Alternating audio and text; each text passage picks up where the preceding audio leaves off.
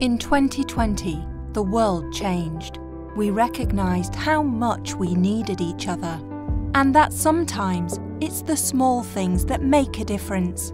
We found new heroes and a golden opportunity to share our own humanity. We stood up and spoke out and said, "I'm not going to hide from these conversations anymore." We recognized new types of leadership and valued those that are brave, honest and sincere.